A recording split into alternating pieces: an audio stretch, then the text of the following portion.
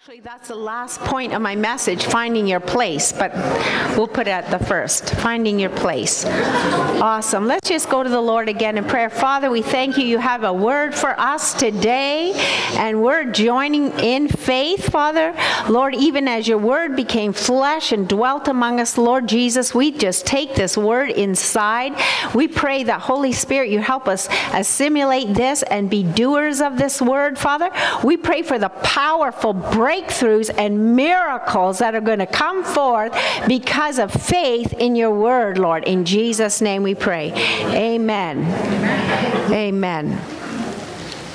Okay, so this is, again, prophetically, I didn't want to make more of it than it is, and yet I just could not help but feel like so many things were convening together spiritually with this time of year and Christmas and the dedication of our building and just everything that God was saying and revealing, and this time of dedication, but also Jesus was dedicated unto the Lord. And we have a few babies in the next few weeks that are going to be dedicated to the Lord. And I don't know if you knew, but Jesus was dedicated to the Lord at the temple as well. And so, you know, I really felt like Jesus was dedicated because his body is a temple of the Holy Spirit, as much as the lamb was put in the manger, and that's what we were eating. You know, it was a place to eat, that Jesus gets right down to simplicity and says, unless you eat me, and there's signs all along the way and confirmations in the Holy Spirit. And I know you can't take all this in your brain, but I'm sure as I'm coming out like a machine gun with all this prophetically, is that you're getting it. It's like, Lord, this is such a time. Like, it is such a time prophetically, just fulfillment. This is just such a time of fulfillment. And just look for that. Look for the promises that, how many here are believing for something specifically? And some of you have waited a long, long time, and the Lord says, aha, now is the time. When the time had fully come. I'm reading that in this all through the word. It's just boinging out at me. When the time had fully come. And so there's certain things I was praying one morning this week, and praying fervently and asking God, why is this taking so long? I've been praying this. Am I praying wrong? Do I keep praying? What's with this? And that day, every time I'd open the word, I'd see, and when the fullness of time, and when the time had come. And so I just want you to be encouraged that the time of fulfillment has come. It is at hand. Expect big things from God.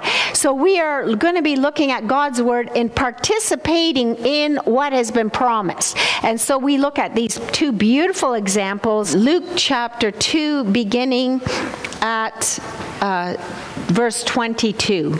Participating in what's been promised. The scriptures, Luke 2, 22 to 39. And when the time came, again, it's everywhere. When the time came for the purification rites required by the law of Moses, Joseph and Mary took him to Jerusalem to present him to the Lord, as is written in the law of the Lord. Every firstborn male is to be consecrated to the Lord and offer a sacrifice in keeping with what was said in the law of the Lord, a pair of doves or 2 young pigeons. Now there was a man in Jerusalem called Simeon, who was righteous and devout. He was waiting for the consolation of Israel, and the Holy Spirit was on him. It had been revealed to him by the Holy Spirit that he would not die before he had seen the Lord's Messiah. Moved by the Spirit, he went into the temple courts. And when the parents brought in the child Jesus to do for him what the custom of the law required, Simeon took him in his arms and praised God, saying, Sovereign Lord, as you have promised, now dismiss your servant in peace, for my eyes have seen your salvation, which you had prepared in the sight of all nations, a light for revelation to the Gentiles, and the glory of your people Israel. And the child's father and mother marveled at what was said about him. Then Simeon blessed them and said to Mary his mother, "This child is destined to cause the falling and rising of many in Israel, and to be a sign that will be spoken against, so that the thoughts of many hearts will be revealed, and a sword will pierce your own soul too." I'm just going to stop there because that's a lot to take in this morning. We want to be sensitive to the little ones. So we have a few awesome practical ways here given to us that we can participate in what's been promised. So first of all, we see to participate in what's been promised, you do what you already know to do. And here we see Mary and Joseph. They present as it was required in the law to do. They were just doing what they already knew to do. And it's very important when you're still waiting for what has been promised, what to do is just keep doing what you know to do. Keep being faithful. Keep on keeping on. Keep on starting your day in prayer and the Word and confessing the Word and declaring the Word, and keep believing and keep on pressing in and do what your hands find to do, and do everything that God has already revealed to you in His Word. Just keep doing the good that you already know to do. Is that simple enough? Amen. Second thing is to prepare your heart. Simeon, it says he was righteous and devout in following the Lord. So we've got two-way thing going on. He was righteous, he was in right standing and right relationship with God. He and God were tight. Yeah. Amen? He and God were tight. And he was up in that standing, keeping his relationship strong with the Lord. And he was devout. He was practicing what he preached. He was practicing and being a good example to everybody that he wasn't just a hearer, but he was a doer of that word. He was totally dedicated and devout himself. That's your second point. So to participate, we need to prepare our heart.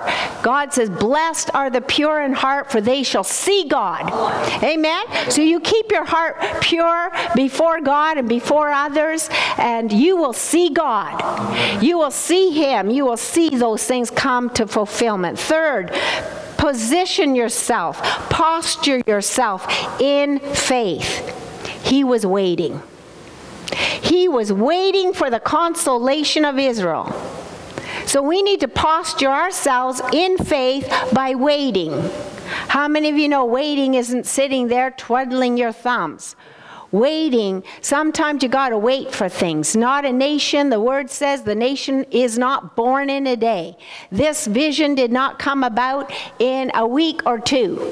When the Lord first gave me the word, go and look for a field, I literally got in my van and started driving around looking for a field, saying, "God, unless you put an angel on this piece of property, how will I know what you're talking about?" It was a walk of faith. And it took time. Amen. And here's some things. There's a few people in the Bible that waited for something for 20 years. So 2018, Jacob waited for 20 years to get possession of his wives and property. Israel waited 20 years for their deliverance through Samson. And the Lord raised up a Samson. Solomon waited 20 years for the completion of his house and the Lord's house. So some things take a while. How many of you know the moment you hear good news, yes, you are pregnant, it's going to take some time. So what do? You wait. Does that mean you're just waiting there twiddling thumbs? No, you're eating right, you're exercising, you're making sure you're getting your sleep, you're waiting, you're doing something when you're waiting. Amen? And so we need to posture ourselves in faith, knowing not, "Oh God, why hasn't this happened to me yet?" We just posture ourselves in faith to wait on the Lord. Wait on the Lord. There's many scriptures. You can do your own little study. Look in your concordance in the word wait. Amen. And to some of you, God is saying, in my good timing, this shall all come to pass, because I have promised, and heaven and earth will pass away, but my word will never pass away. So you posture yourself in faith, declare the word of God over your situation. That's waiting. Amen. So know how to wait. Posture yourselves in faith. And then plug into the power.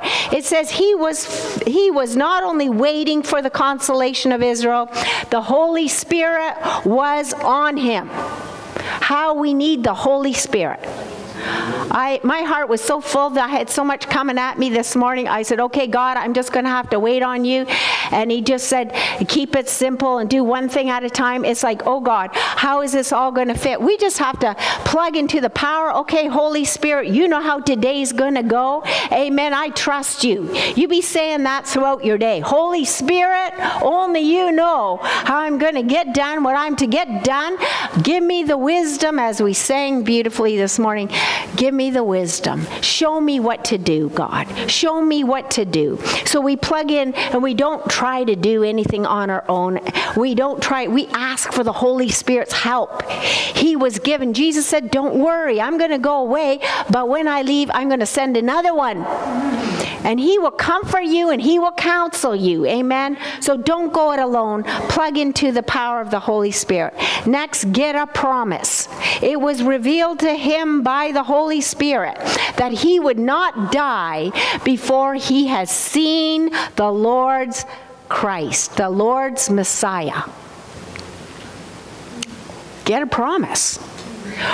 Get a promise. God will give you a promise if you're asking, God, I need a word on this one.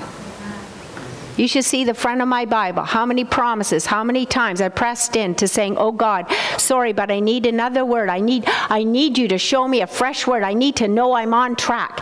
It's like when you're driving down the 401 to Toronto, every so often it's like, okay, there's another sign. Yep, I'm going in the right direction. God will give you a sign. Every time you need a sign, he'll ask you for a sign. There's been times I said, Father, forgive me any doubt and unbelief, but give me a fresh word today. I need to know that I'm still on the right track. And so it was revealed to Simeon by the Holy Spirit that he would not die until he saw the Lord's Messiah. It's a done deal. Amen. It was revealed to him by the Holy Spirit. So then we have that confidence. Amen. Show me, Lord, the end from the beginning. Did you know God is a God who shows the end from the beginning? Amen. He can show you the end of the story.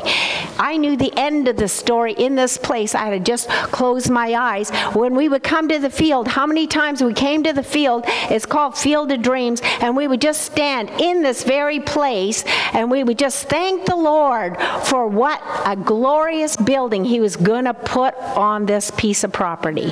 Amen. We knew eventually, we didn't know exactly how or when, but things were happening, events were unfolding. And so it was revealed to him. I have so many promises concerning my kids, my grandsons. I'll tell you, anytime, there was a time I was crying, I was praying for my William. I got such a promise for him. It blew my mind. Did you know when God gives you a word, when God gave you a word to Simeon that he would not die before he saw the Lord's Messiah? Could you imagine how pumped he was? Like, Simeon, what on earth has happened to you? When you got a promise on the inside of you, whoo, I'll tell you, devil can say whatever he wants. I already know the end of the story. Amen. Amen. Every promise is yes and amen. You know, lay hold of a promise. Your sons are taught of the Lord, and great shall be their peace. Just to start declaring it, start participating in that promise. And then we've got to not only get a promise, but we have to perform. We have to be sensitive to the promptings of the Holy Spirit. The promptings of the Holy Spirit. He was not only filled in a general sense, oh yeah, I've been baptized with the Holy Spirit. He had to walk in the fullness of the Holy Spirit every day, because he was going about his duties one day. Keep doing what he knew to do. And then in verse 27, it says he was moved by the Holy Spirit to go to the temple courts. And I'm not so sure he knew the rest of the story. Okay, Holy Spirit, I'm going. The day I met David at the pond, I'm in the middle of cleaning my house, and I grabbed my coat, put on my boots, didn't take gloves or my hat or anything, rushed down, got as far as the troll bridge, I call it the troll bridge, and there I met David, and 2 hours later, I said, I gotta go home, I'm freezing. I was just freezing. I was a block of ice. But led him to the Lord. We need to be sensitive to the promptings of the Holy Spirit. It's not just, oh yeah, are you filled with the Holy Ghost? Yeah, I'm filled with the Holy Ghost. Well, if God says to you, drop what you're doing and go to Straight Street or go here or go there, roll down your window, talk to that neighbor, are we sensitive to the prompting? See, because we can have a promise of the Lord and just go, oh, yada. But you know what? God says, you got a part to play in this. We got to follow through exactly. We got to perform. We got to be sensitive to the promptings, because one day God will say, hey, do this, or do that, or go here, or go there, or call so-and-so and ask them, or whatever he says. We are to participate in the promises of God. Is this good word or what? Honestly, the Holy Ghost gave it to me. I thought, oh God, this is such a masterpiece. It's so good, because there's times we need to know that we can do something. We're doers, aren't we? It's just like, okay, so what do I do about this? With every single child God has given you, with all your careers, with your future ahead of you, isn't it wonderful? You can be filled with the Holy Spirit. You can be sensitive to his promptings. God knows exact places where you're going to live. He's got this perfect plan, but he wants you to be sensitive to the promptings of the Lord. And so here it is. He's at the temple courts, and then the parents brought in their child, and he's going, this is the day. There will come a day where your eyes will see it. I can see this place today, the beautiful lighting and everything.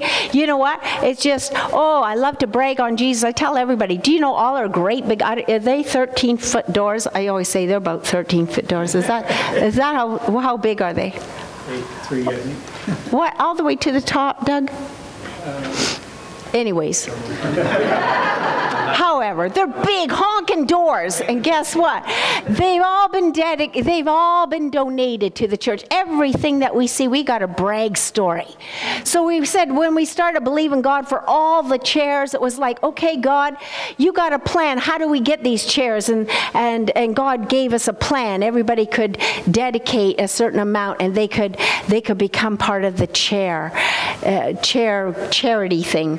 So that's what we called it. Anyways, there's a brag story about everything, but we had to be obedient and acknowledge God. God, we need your help on this one. Yes. Right? We don't want to just buy it all because, well, we need it, so let's buy it and then go in debt. No, God had a plan. And so it keeps us dependent on the Holy Spirit. And then here he is, Simeon comes to the temple, and there's the parents dedicating. And can you imagine the joy? Today is the day, and he says, a praises. So what's the next part in our thing? When it comes, you pray, praise, you pray, and you prophesy to that situation. This is what Simeon does. He says, sovereign Lord, as you have promised. He just breaks out in praise and prayer. You have promised that you may now dismiss your servant in peace, for my eyes have seen. I've seen it. It's reality. That which you prepared in the sight of all nations, a light of revelation to the Gentiles, and the glory for my people, your people Israel. And then after he prays to the Lord in a beautiful spontaneous outburst of joy and praise unto the Lord, he prophesies to the parents. And he says, this child is destined to the cause and falling and rising of many of Israel, and a sign that will be spoken against. Now maybe some of you think, well, God has never spoken to me or given me a word for anybody else. But this is my experience. The word says, eagerly desire the spiritual gifts, especially that you might prophesy. Anybody we've had a few young women in our homes, at different times opened our homes to different people that didn't have a home. And I would say, you know what? God will speak to you. Go in the dining room over there. Here's some foolscap paper and a pen. You ask God to speak to you and just start writing. and write what comes to you. Okay, God, here I am. I'm waiting to hear from you. Whatever comes to your mind, they come out with full scaps of paper. And I'm going, you got this from God. It's like, see, don't tell me you can't hear from God, because his word says, my sheep hear my voice, and none other do they follow. The problem is a lot of times we don't take the time to sit and just write what we're getting from God. Just write what you're getting. If you're feeling impressed something, sometimes you think, oh my goodness, this is a bit weird, but never mind. Without fail, we have this new thing with our girlfriends, our intercessory group, where we stop giving physical gifts and we get a word from the Lord. Without fail, everybody's got a word for somebody, you know, and sometimes it seems like, okay, God, if you're sure, and you're just writing what's coming to you, they'll just go to orbit and back, because they'll just think, only God knew. Amen. Isn't it wonderful? We can hear. If you're sheep, if you're a believer, you're a sheep. Amen. And you hear. Amen. Don't ever, you young people, I guarantee you get down and you say, I want a word. And the Lord will start to speak to you or give you a word for somebody else, because that's who he is. He's a God who speaks. And he loves to disclose to his people the secrets of his heart. He does nothing. The word of God says God does nothing without revealing it to his prophets. Amen. So I take that one to the bank. I say, God, you said you do nothing without revealing. So I want to know the end. I want to have something to anchor myself in so I can cooperate and participate with your promises. Amen. And so the last place after praise and pray and to prophesy is just find your place. And this is the last little bit of this message, and I won't go on and on about it. It's Anna. Anna as well. There's a confirmation right after that in verse 36. It says, there was also a prophet Anna. So much for women in ministry. So, and she was a daughter of Penuel, so nope, she wasn't a guy. And she was from the tribe of Asher, and she was very old, and she lived with her husband for 7 years after marriage, and then was a widow. And she never left the temple, but worshiped day and night, fasting and praying. Coming up to them, to this young couple, dedicating Jesus, at that very moment, she gave thanks to God and spoke about the child to all who were looking forward to the redemption of Jerusalem. Again, she was finding her place. How many of you know something sad happened to her? After only 8 years of being married, she loses her husband. And yet, even in her circumstances, she dedicates the rest of her life, never leaving the temple, day and night, fasting and praying and looking forward to the promises of God. What a place. Find your place. Now, is that everybody's place? Does that mean you guys should quit your jobs and come and... Nope, don't. Find your place. God gives gifts severally as he wills, but in your workplace, in your place in the body of Christ, can you vacuum for 2 hours maybe once in a while? Or can you, what's the passion in your heart? Or ask God, God, what is my part in the body of Christ? If we're a body, I'm a part. Amen. And nothing looks lovely just all by itself. You just take any old nose. If you took all our noses and put them on a little blackboard or whatever, we just go, well, you know, not everybody's a nose. You know, we're all different parts. But put all together, we look pretty good. God did this. He divinely ordered us. So we can't all be a nose, and we can't all be hands, and we can't all be Annas, and we can't all be good at praise and worship. That's okay. Be the best you. Here's Anna, such a humble place to saying, well, that's something I can do. I'm old. I'm a woman. I don't have any husband. God, what can I do? And he says, I got the perfect job for you. Amen. You can be ministering to me day and night. What a privileged position. What an awesome place to find yourself day and night in the house of the Lord. And so we can find our place. That's another thing we can do. We participate in the promises of God. Amen. So we're going to get a promise from God, and we can do these steps to participate. And all God's people said, amen. And if you need a miracle, just continually thank God. He's made provision through the body and blood of Jesus. It's yours. Got your name on on it. Amen.